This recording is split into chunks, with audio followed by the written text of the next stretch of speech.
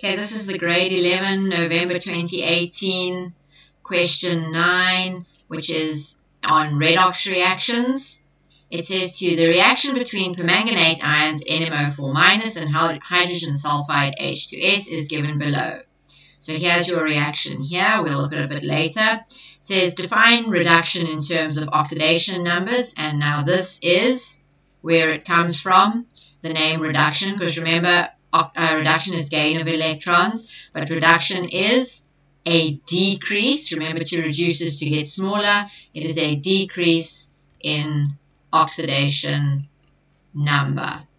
Now it says write down, determine the oxidation number of manganese in the permanganate ion. So here we have MnO4-, it's a polyatomic ion.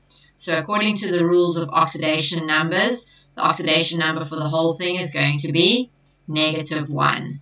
So this -1, well, I got this from the charge on the ion, yes? So the charge on the ion gives you the oxidation number for the polyatomic ion. So this -1 is going to be equal to the oxidation number on manganese plus 4 times the oxidation number of oxygen, which is -2. So -1 is going to be the oxidation number of manganese minus 8, because 4 times -2 is -8. So the manganese's oxidation number is +7. So the oxidation number is +7. Now it says, write down the formula of the substance that undergoes oxidation. So if you want to check what has undergone oxidation, you have to check everybody's oxidation number. So on this side, the manganese is +7, and on this side, the manganese is +2, because that is the charge on the ion on this side. On this side, the sulfur's oxidation number is 0 because it's an element. But on this side, the sulfur's number is, this is +1, because there are 2 hydrogens, which means the sulfur must be -2. Okay, I'm not interested in the water and the proton and these oxygens here, because in all of these, the oxidation number of the hydrogen and the oxygen didn't change. It's quite rare to have to use the oxidation numbers of the hydrogen and oxygen. It's usually the other things in the equation. So if we have a look here on the hydrogen sulfide, okay, the hydrogen sulfides, the sulfur here is -2, and the sulfur on the other side is an element. So this one, -2 to 0, this is an increase, which means the sulfur in the hydrogen sulfide has increased its number, so it has undergone oxidation. So this one is hydrogen sulfide, or more specifically, the sulfur in the hydrogen sulfide has undergone oxidation. But it says write down the formula of the substance, so it's hydrogen sulfide. Now it says explain the answer to question 9.3 in terms of oxidation numbers. So the sulfur in H2S has an oxidation number. Where's my pen gone? What happened to my pen? An oxidation number of +2, and the oxidation number of sulfur is 0. Therefore, you have an increase in oxidation number. Please write the whole word increase. Don't be drawing arrows like me. Okay.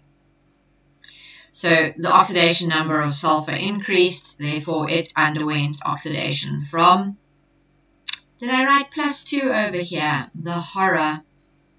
This is -2. It's not +2. Went from oxidation number of -2 to 0. Sorry, increase in oxidation number. We went from being more negative to more positive. Even though 0 is not positive, the oxidation number has increased. Okay, now it says write down the formula of the oxidizing agent. The oxidizing agent is itself reduced. So what thing in this equation had its oxidation number get smaller? That was the permanganate ion MnO4-. Okay, now it says write down the oxidation half reaction. So this is quite a tricky one. It's not obvious like a copper thing.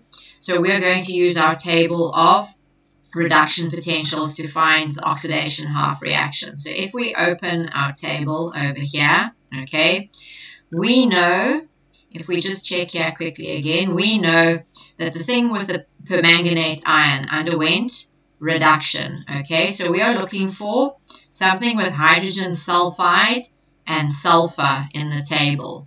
And it's going to be the oxidation reaction. Hydrogen sulfide goes to sulfur. So if we come to the table here, we need to find hydrogen sulfide, but we need to find hydrogen sulfide on this side, okay?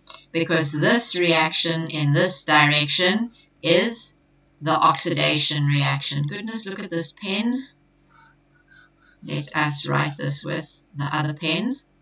So this reaction in that direction is oxidation. That's why we need the hydrogen sulfide to be on the right-hand side, so that it is an oxidation reaction. And here is the reaction over here, okay?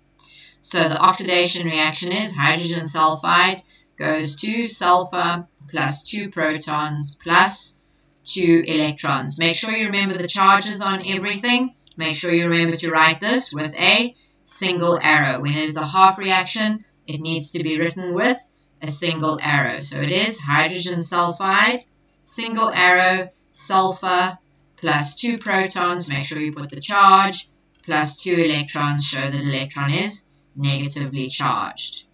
Now it says, use the ion-electron method and write down the balanced net ionic equation. So we just want ions, and we're going to get rid of anything that appears on both sides of the equation. Remember, we need one reduction reaction and one oxidation reaction because they can't occur without each other.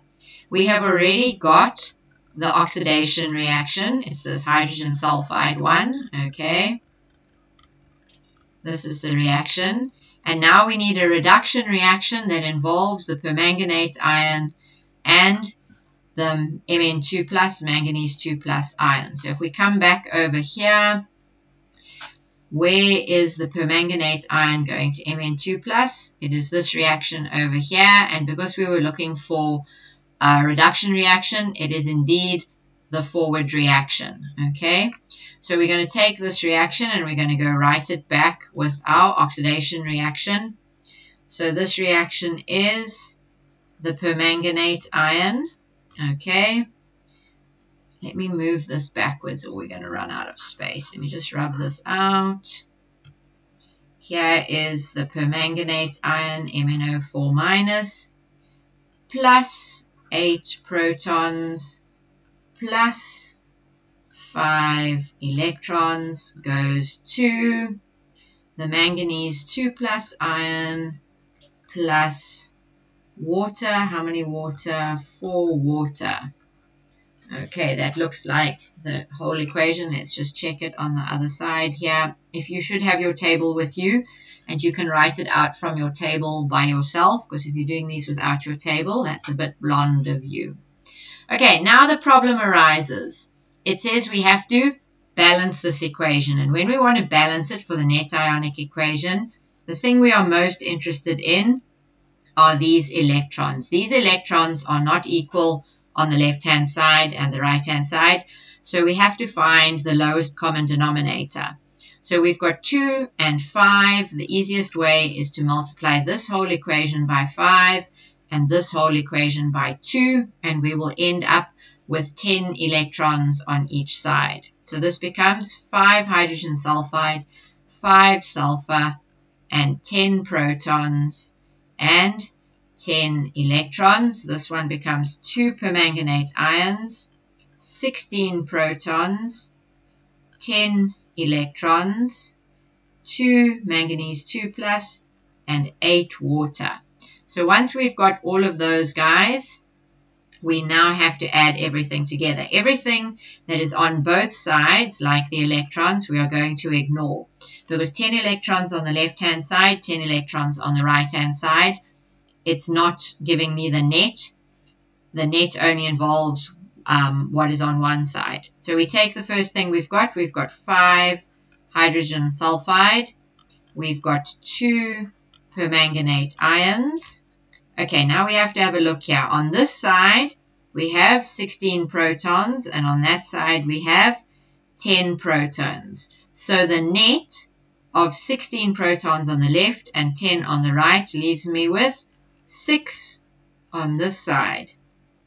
Then on this side of the right-hand side on the product side, I've got 5 sulfurs, 2 manganese 2 pluses, and 8 water. And now my equation is balanced. You have to always check the electrons and balance the electrons by multiplying the whole equation by some factor, and you will then have your final answer.